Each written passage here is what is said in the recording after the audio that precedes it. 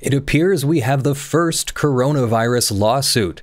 The Grand Princess cruise ship had left port in San Francisco on February 21st and spent a little over a week in Hawaii before it was to return to Ensenada, Mexico. But it was diverted back to San Francisco on March 4th after a California man from a previous trip tested positive for the virus. The ship sat in San Francisco Bay for most of the week. Passengers began being triaged, and a few hundred were able to disembark into quarantine starting on Monday, March 9th. Approximately 2,000 passengers still remain on board. USA Today reports that many are confused and lack information about the disembarking and quarantine process. 2 of those passengers have already filed a lawsuit against Princess demanding in excess of $1 million plus costs and interest and attorney's fees. Let's take a look at that now. This is a community-supported legal education channel. Find out how you can support our mission at the links in the description below. Now, YouTube doesn't appear to be allowing any coronavirus-related videos to be monetized, so we have voluntarily demonetized this video, and we thank our supporters for making this video possible. Please consider supporting this channel by visiting patreon.com/ljfrench or sponsors.com/law. Now back to our story. So here is the lawsuit brought in the United States District Court for the Central District of California. Why in the world would a lawsuit against a cruise ship be brought in California federal court? Well, the only reason I can think of is because of diversity jurisdiction.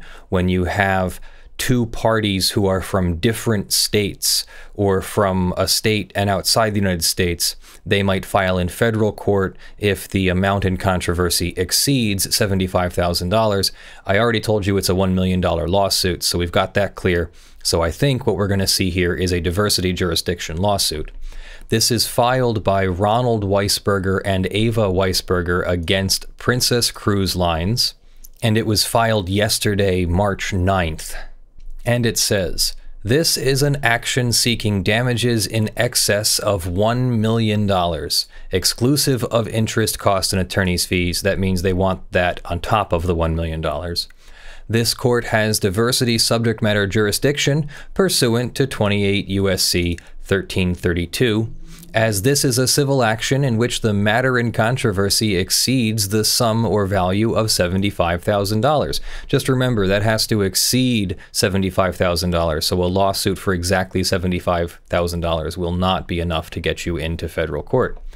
Exclusive of interest and cost, and is between citizens of different states and or citizens of a state and citizens of a foreign state.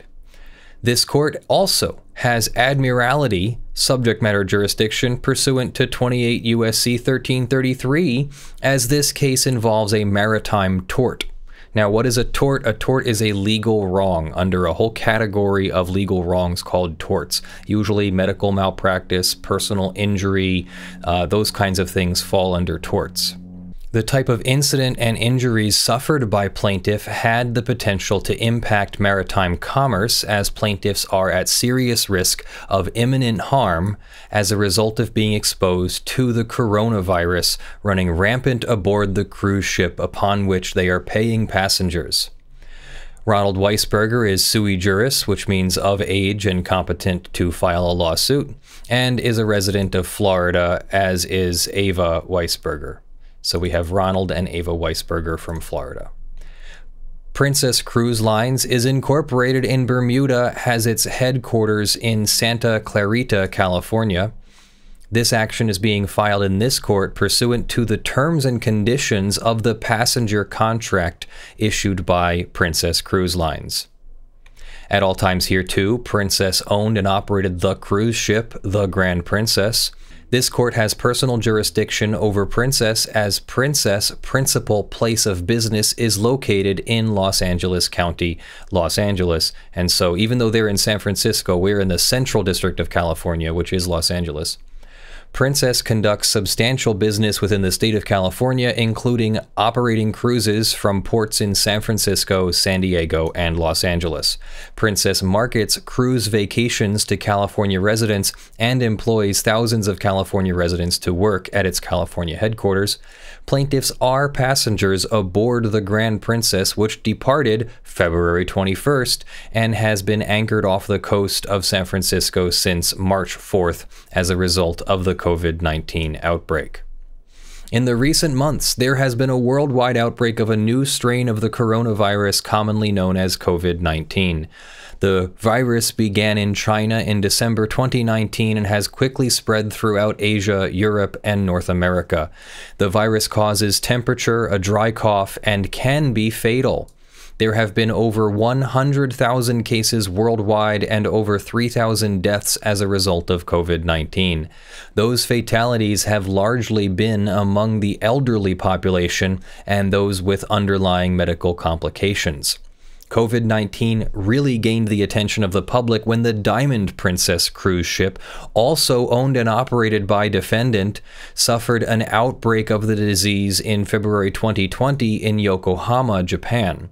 The outbreak began with 10 cases and rapidly multiplied to 700 cases as a result of the flawed 2-week quarantine on the ship. The Center for Disease Control issued a statement on February 18th that the rate of new reports of positives new on board, the Diamond Princess, especially among those without symptoms, highlights the high burden of infection on the ship and the potential for ongoing risk. 7 of defendants' passengers have died as a result. So that's the Diamond Princess. And so look at that date. That says February 18th is when the Centers for Disease Control issued a statement, yet this new cruise on the Grand Princess departed on February 21st. It would only stand to reason that, having experienced such a traumatic outbreak on board one of its vessels less than a month prior to the current voyage on board the Grand Princess, that the defendant would have learned all the necessary precautions to take to keep its passengers, crew, and general public safe. Unfortunately, the defendant, Princess, did no such thing, which is why plaintiffs are now at actual risk of immediate physical injury proximately caused by defendant's negligence. All right, so there's some keywords in there. Negligence is going to be the cause of action, and proximate cause is part of a negligence causation inquiry. You've got 2 types of causation, and both have to be found in negligence. The but-for cause, or the factual cause, is this wouldn't have happened if these facts didn't happen. So they got on the cruise ship. If they hadn't been on the cruise ship, they wouldn't have gotten sick on the cruise ship from the virus being on the cruise ship. Proximate cause is the legal recognition of that cause, and it's actually really complicated, and we're not going to quite go into the complicated inquiry here, but suffice to say that there is a line between the number of steps of cause. So if I take a hammer and I whack you in the head, I've proximately caused your injury, no doubt about that. But if I stop my car in the road for a cat and someone hits me from behind and the traffic gets backed up and you get stuck in the backed up traffic while the police are clearing the scene and getting traffic flowing again, and you miss your interview for your job that you're about to get, a great offer, it's a life-changing offer, it's the best job you've ever had, but now you miss your interview and they aren't very willing to understand, so they don't make you an offer and don't grant you a rescheduled interview. Do you have a cause of action, even though you wouldn't have gotten stuck in traffic if it wasn't for me stopping for a cat and somebody smacking into me? Well, maybe the but-for cause is the person who drove negligently and ran into the back of my car.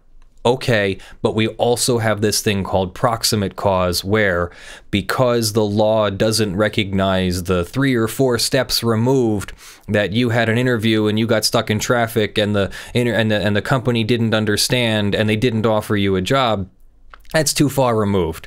And this goes all the way back to a case with Mrs. Palsgraf, who was a lady who was standing on a train platform, and some guy tried to get on the train with fireworks, and the fireworks went off, and it scared some animals, and they ran into some equipment, like scales, like scales for measuring the weight of cargo. They ran into some scales, and the scales tipped over, and they injured Mrs. Palsgraf. So could Mrs. Palsgraf sue the Long Island Railroad as opposed to suing the person who brought fireworks on the train and caused the commotion? And the answer was no, no proximate cause. So someday maybe we'll go over the Long Island Railroad and Mrs. Palsgraf scenario. There are actually other videos on YouTube. Maybe I'll find one and post a bubble here for you. So they are alleging negligence, as I just said. Negligence is duty, injury, breach, and causation. Let's look for those 4 steps. Duty, that a duty was owed to the passengers, that there was a breach of that duty, that it caused an injury. Well, caused an injury. So Princess owed plaintiffs who are paying passengers who boarded the Grand Princess on February 21st the duty to ensure that they would not be exposed to unreasonable risk of harm that defendant knew or should have known about while sailing on its vessel. Defendant breached its duty, there we go, in that it had knowledge, it had actual knowledge that at least one of its passengers from the prior voyage who disembarked February 21st had symptoms of coronavirus, yet it made the conscious decision to continue sailing the voyage that began on February 21st with another 3,000 passengers on an infected ship. Specifically, defendant was aware of at least 2 passengers who disembarked its ship on February 21st in San Francisco who had symptoms of the coronavirus. It went as far as to send emails on Wednesday, February 25th to passengers who disembarked on February 21st, notifying them of the potential exposure to the coronavirus while on board their cruise. To make matters even worse, there are 62 passengers on board the plaintiff's cruise who were also on the prior voyage, therefore they've been exposed, who were exposed to the passengers that were confirmed to be infected and later died. Wow. In continuing to sail with another 3,000 passengers, including plaintiffs, on February 21st, knowing that some of those passengers and crew had already been exposed to COVID-19, the defendant Princess had exposed plaintiff to actual risk of immediate physical injury. Defendant is further negligent in failing to have proper screening protocols for COVID-19 prior to boarding the passengers on plaintiff's voyage. Despite the knowledge and experience it had with the outbreak on the Diamond Princess just a mere 3 weeks prior to the instant case, defendant did not have proper screening protocol in place to minimize the risk of exposure of the disease to its passengers and crew. Prior to boarding the February 21st, 2020 sailing on the Grand Princess, passengers were simply asked to fill out a piece of paper confirming they were not sick. That seems a little bit lax. Not one passenger was questioned, let alone examined in any capacity. Incredibly, not one of those 62 passengers or crew members who were mixing and mingling with the infected prior passengers were ever examined during the instant voyage until being tested for the virus on Thursday, March 5th, 2 weeks after the ship sailed. You're starting to make a good point here. As a result of the defendant's lackadaisical approach to the safety of plaintiffs, its passengers, and crew aboard the Grand Princess, plaintiffs are at actual risk of immediate physical injury. Finally, defendant Princess is negligent in failing to adequately warn plaintiffs about the potential exposure to COVID-19 prior to boarding the ship on February 21st and again during the sailing of the cruise. Defendant had actual knowledge of at least 2 passengers who sailed on its ship the week prior, disembarked with symptoms of coronavirus, and 1 confirmed death as a result. Defendant also knew there were 62 passengers and crew who were on board the same sailing who now are on board with plaintiffs and failed to inform plaintiffs at any time prior to boarding or while they were already on board that there is an actual risk of exposure to COVID-19. In addition, Princess failed to inform plaintiffs that a crew member aboard their cruise actually disembarked as a result of coronavirus in Hawaii. If plaintiff had knowledge of this actual risk of exposure prior to boarding, they would never have boarded the ship. Yeah, I wouldn't either. If plaintiffs had knowledge of this actual risk of exposure prior to boarding, they would have never boarded the ship. If they were informed of the risk on February 25th, when the former passengers were notified by email, plaintiffs would have disembarked at the first port of call in Honolulu on February 26th. Due to defendants' outright negligence in failing to warn plaintiffs of the actual risk of exposure to COVID-19 aboard its infected ship, plaintiffs are quarantined in their cabin along with the rest of the passengers and crew off the coast of San Francisco, anxiously awaiting their fate. And that does seem kind of unfair. I mean, you're on a cruise ship, you're supposed to be having a good time. The cruise company doesn't take the precautions necessary, and so now you have a giant floating infected vessel. That's terrible. And then these cabins are not the biggest cabins in the world, so now 2 people are quarantined in a cabin without the ability to leave their cabin. That sucks too. As a direct and proximate result of the aforementioned negligence of the defendant Princess in exposing them to actual risk of immediate physical injury, plaintiffs are suffering from emotional distress, are traumatized from the fear of developing the virus as they sit minute after minute in their confined cabin on an infected vessel, and this emotional harm will continue to plague them. I'm not sure if negligence is the thing to argue for emotional distress, but definitely if they get infected or are harmed, or, you know, being physically confined can be harming.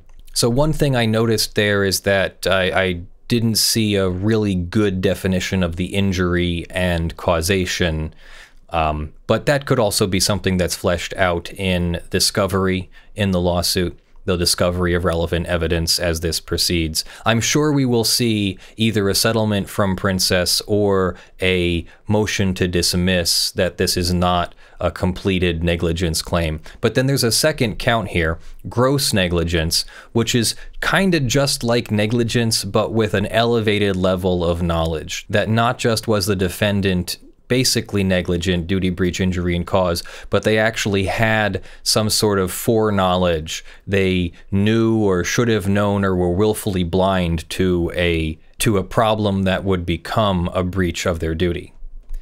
So they re-allege the previous allegations, and now they say, defendant Princess conduct in deciding to continue to sail the Princess with plaintiffs, knowing that the ship was infected from 2 previous passengers who came down with symptoms of COVID-19 and had 62 passengers on board with plaintiffs who were previously exposed to the infected individuals, along with the prior crew, shows a lack of any care on the part of defendant amounting to gross negligence.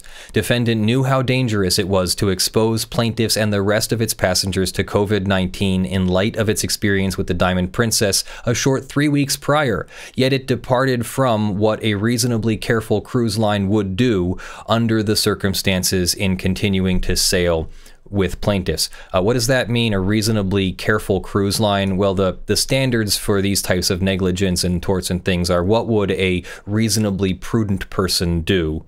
And yes, in my opinion, a reasonably prudent cruise line would not have sailed their cruise ship after knowing that they had an infection. It's one thing to be sort of to have plausible deniability and say, well, we haven't seen any infections or any symptoms or anything yet, so we think we're safe. But now they actually had a case, actually 2 cases, and then there were 62 people who were still on board, plus the crew were exposed. So that's a lot of exposure to overlook.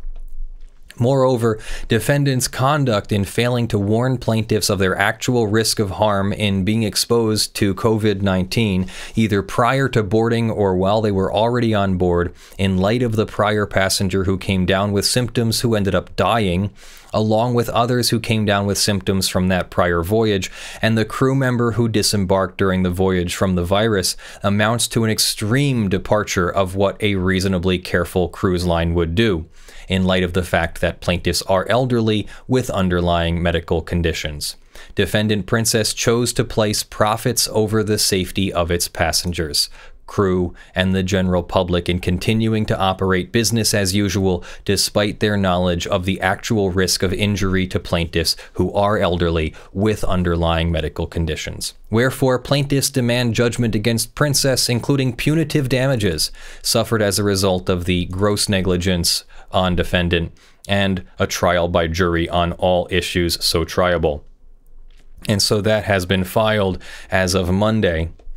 And that's really interesting.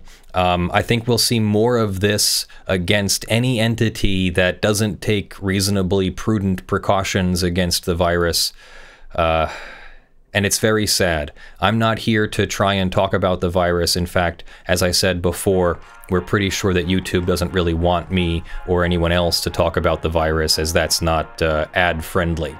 But this is what I do. I bring lawsuit news to you, and this is a lawsuit that was just filed, and I thought you would be interested in seeing what I think it's the first. I tried to search. There supposedly was a lawsuit against the CDC, but then I couldn't actually find anything about that lawsuit. So maybe that's the first and this is the second. Maybe there are more and I don't know about it, but this is among the first, at least civil lawsuits against, this case, the cruise line, for not acting as a reasonably prudent cruise line should in taking precautions to prevent the spread of the virus to its passengers on a self-contained cruise vessel. So let me know what you think of that in the comments below. Thank you very much to those of you who provide financial support for this channel. Remember, this video is demonetized, and so we could really use any donation you can afford to make so that we can continue to make these videos for you. Feel free to join us on patreon.com/ljfrench or sponsus.com/law. For the month of March, I'd like to thank the following $50 plus supporters by name: Wes Delj, Aspernari, Video Remonetized, John Steele, Gavin Barnard, Eevi, Kyle Mudrak, Michael Pearce, Spirit Bear, Jan Negrey, Daniel Perez, Blackleaf, Joe Tyson, Benjamin Hitov, Steven, Ottah, Cute Grills in Your Area, Longreach Jones, Zachary Chaney, Mullen PC, and Anders Thorenfeldt. And the $5 plus supporters will be crawling on the screen in front of me, and all of those people will be in our description of our videos. Thank you very much for your support. I love you all. I'll see you in the next video. I'm Leonard French, your favorite copyright attorney. Bye.